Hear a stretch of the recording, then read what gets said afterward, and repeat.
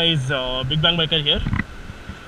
So in this vlog I just want to talk about something personal related to this bike. The thing is, everyone have been telling that Mojo has the worst brakes ever, so that will be the title of this video. Does Mojo really have the worst brakes? And I'm actually not wearing my gloves. I put that gloves for a wash because it was drenched completely and it was smelling weird, so that's what.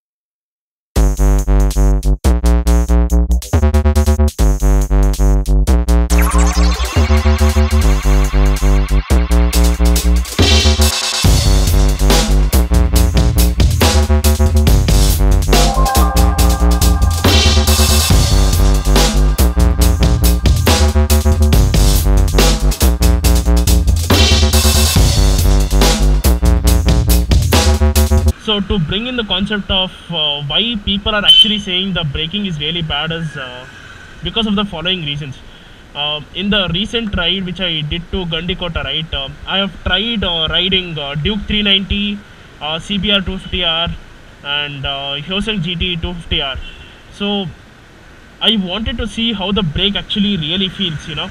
So in those bikes, if I do this much, if you can actually see here, this much is enough for you to get the feel of how the brake is actually is. But in Mojo, that is actually the play, you know. You won't get any braking in this, but it doesn't mean that it doesn't brake at all. It takes a little more of it to actually get a good braking feel. Braking really good or bad, I'll show you in this road. So I would completely disagree with people saying that Mojo has a bad brake or the worst brake or anything. Some people have been complaining saying that you have to pull a lot and all. That is all bullshit, guys. I'll tell you the actual truth and I'll show you also, that way you can believe actually what the truth is. Yeah, so riding at 60 is the speed limit or 50 is the speed limit. So let me try doing that now.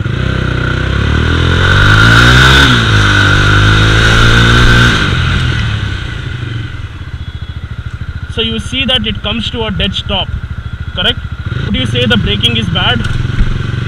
No, right? So the braking was progressive and not immediate. And I took a long time to do this video is because I wanted to know the reality as to why people think like that, you know. So I'll try a little higher speed now. Okay, let's consider being in a city again, you know, not on a highway. Highway again, guys, I'm not, and one more fact is I'm not using the back brake at all.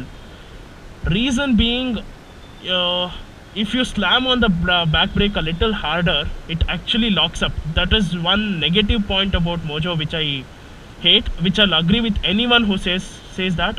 But the front brake works in the best way possible, you know. On a highway, even if I'm doing a 150 or a 140, right, I can totally rely on front brakes, and my friends have seen how well this bike brakes and they have tried it as well.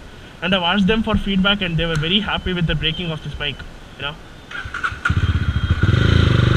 Let me try a little higher speed now.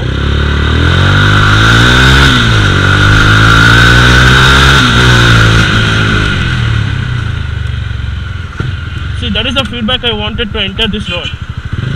Yeah, some people might say for the bulk of this bike the braking is not good, but trust me, people have been riding with me since last 9 months now, and they have seen me doing very high speeds, like around 145 plus all the time.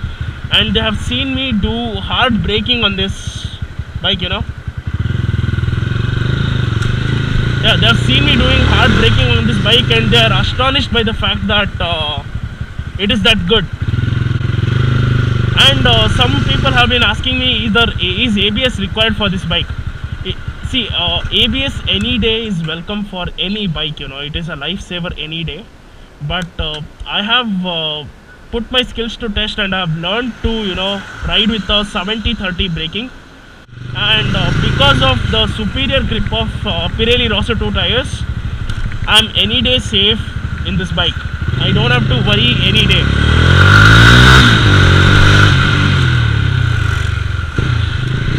So in some other video when I'm on a highway, I'll show you how good the engine braking on this bike really is.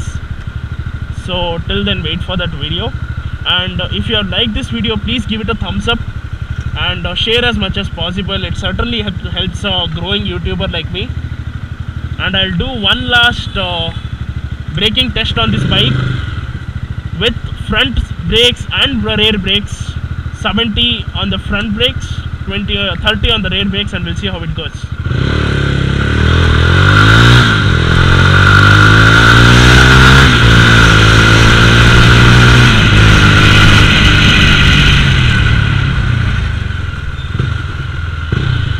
Again, I'm in full control. May it be during rainy season or summer season where the roads are really hot or the roads are wet. I've found this 70-30 proportion to go on Mojo and found it to be really useful. So I usually come to this place near the ground in Sita Circle, and it's really very nice. That's the temple and this is the ground. Yeah. So I'm actually filming with my DSLR now, and I'm actually loving it, man. Absolutely loving it.